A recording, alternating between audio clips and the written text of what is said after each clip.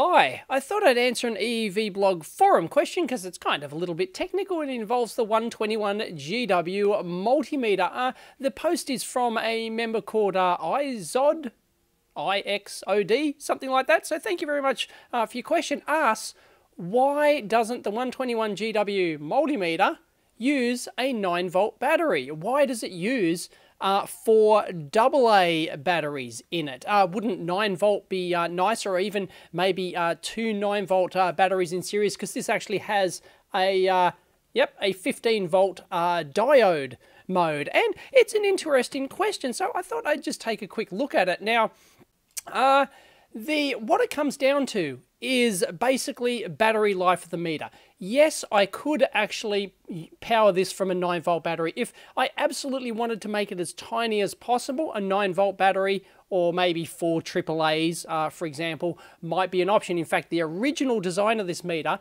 used 4 AAAs, and I was thinking about it. Hey, look at how much current it was going to take. It was going to have Bluetooth and other stuff, and like true RMS converter. And I thought, hey, battery life is important. I personally value a long battery life in a meter, so I said, hey, can we actually fit in AA batteries into this thing? And they came back and they said, yep, if we make it about, I can't remember what it was, 4 or 5 millimeters thicker or something, we can squeeze in 4 AAs instead of 4 AAAs. So I went, beauty, we'll sacrifice the thickness, and it is a fairly thick meter, especially when you put it in the holster, but I think the extra battery life is worth it. Now, let's take a look. Why wouldn't we use a 9-volt battery?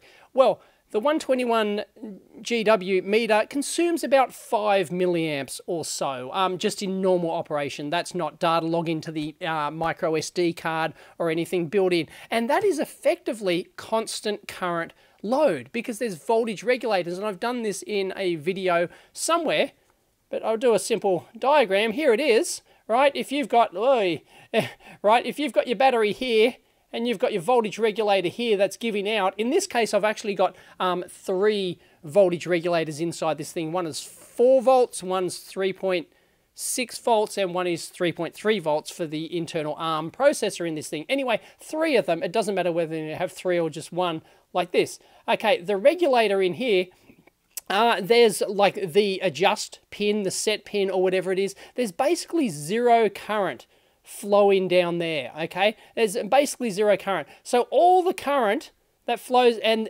you've got a fixed voltage on the load, and the load's doing the same thing all the time, even though it's a complex load like a processor, it's doing the same thing all the time. So a fixed voltage of, say, in this case, like 4 volts, for example, or 3.3 or whatever it is, the load is fixed, so fixed voltage gives you a fixed current. In this case, it's actually around about 5 milliamps for normal operation. So that 5 milliamps, if there's no current down there, then you must have 5 milliamps coming from your battery. So it's effectively, by the nature of linear, when you power your device from a linear regulator like this, it's essentially a constant current load. So 5 milliamps constant current from the battery. Now, if we take a look at a 9-volt, the best one you can get, like Duracell Ultra Power without going to lithium or whatever, but the best alkaline one, let's have a look. They actually have a graph here of,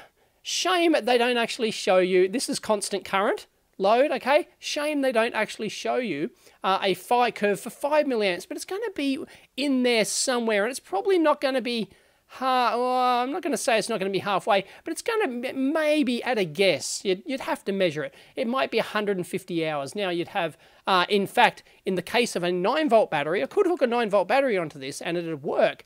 And you would actually get, because the lowest voltage, the highest voltage regulator in this is 4 volts. It's an LDO, so it drops out at like 4.1 volts or something. We could actually go down right to 5 volts and use the entire capacity of the battery, 100% capacity of the battery, which would be nice. And we might get maybe 150 hours use out of it, but 150 hours on a modern multimeter is not really good enough. So, and that doesn't matter whether you use and that's the Ultra. There's actually really very little difference between the Ultra and just the regular copper top. In fact, if you have a look, here's their curve over here. It's exactly the same. There we go, 2 milliamps and 10 milliamps. they actually have, yeah, it's around about, it's going to be the same. They're practically identical graphs on there. So it might be, say, 150 hours service life. Now, the original AAAs, it wasn't too bad. So if we have a look at a regular copper top AAA, let's have a look. Once again, they have 1 milliamp and 10 milliamp, unfortunately. So it's going to be somewhere in between there. It's not going, like, you might think, oh, okay, it's going to be like 500-600 hours or something like that. Sorry, because the dropout voltage is going to be like, I think it's 1.05 volts or thereabouts.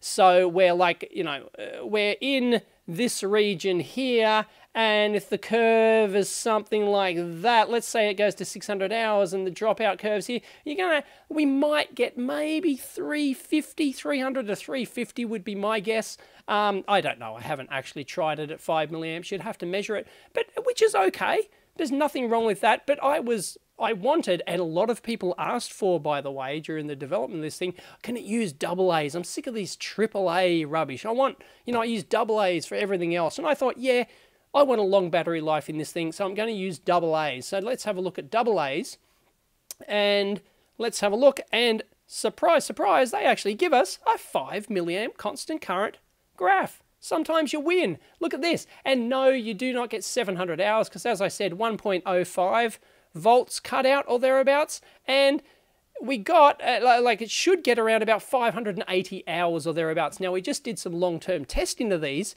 and it went for a couple of weeks. We actually had 2 meters. One was logging SD data. Due to a software glitch, it kept stopping logging, which they've fixed now apparently. But anyway, during our testing, so we didn't get proper testing of the SD card, but the one that just sat on the volts mode for two weeks or whatever, we actually got 600 hours, and we used these Duracell Ultra Power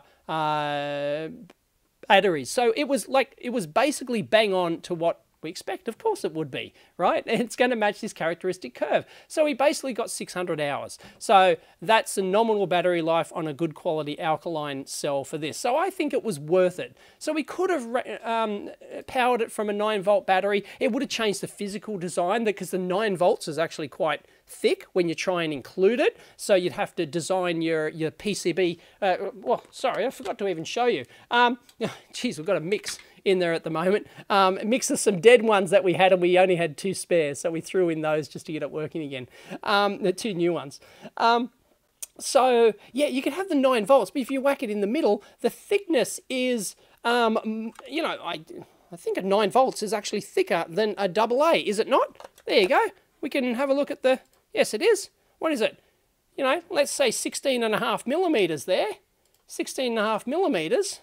Look at the AA, there you go, 14 millimeters. So it's a couple of millimeters thicker for the 9 volt. So if you powered it from 9 volts, the meter would be as thick or thicker than using AA's. Now, of course, if you smartly design it with sort of maybe some recessed PCB cutouts, but the PCB in this is chock-a-block. So, you know, it really, 9 volts wouldn't have made this thing any smaller, really. They did really well designing this to get the 4 AA's plus the 2 HRC fuses plus the SD card and everything else in there. So, there you go.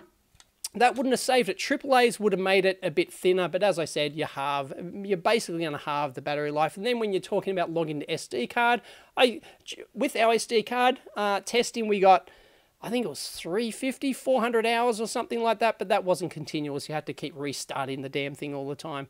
But anyway, it just comes down to battery life. So yes, we could have powered it from a 9-volt battery, but like size-wise, it didn't really help. And really get pretty piss poor battery life, because remember, inside a 9-volt battery they've effectively got 4 4A batteries inside. Open one, I've done a video on that. Open up a 9-volt battery, I have to link it in. Open it up, there's actually 6 4A batteries, they're called. Not AAA, not AA, not AAA, but 4A battery size. You can actually buy those individually, but they're quite hard to get. And there's 6 of those inside there. So anyway, and it wouldn't have helped with the, also wouldn't have helped with the 15-volt diode mode. There's a DC to DC converter in here. We still would have needed that because even though it might start out at 18 volts if you had two of them in series, it'd very quickly under load drop to less than 15 volts, and then you'd have to have a boost converter anyway. So, you know, you might as well get the best battery life you can with the size. You know, 9 volts is probably not too dissimilar, and as I said, thicker. It's probably similar in area, maybe slightly smaller than the 4AA's, but it's thicker, so really no volumetric advantage, but you sacrifice, due to the 4A cell nature in there, it just isn't as good. You can't store as much energy in the battery. Like the chemistry just is like, it's just a smaller volumetric size to fit the energy in there. So yeah, we could have used 9 volt, but it would have got piss poor battery life. So that's why we didn't do it. There you go. And we would have had to use a DC to DC converter anyway to get the 15 volt diode mode. So there you go. I hope that answered that question and you found it interesting. If you did, thumbs it up, even though it's a second channel video. It all counts. Catch you next time. Oh, by the way, yes, this will be available very shortly, but only to patron supporters. Anyway, and forum supporters, at least the initial batch.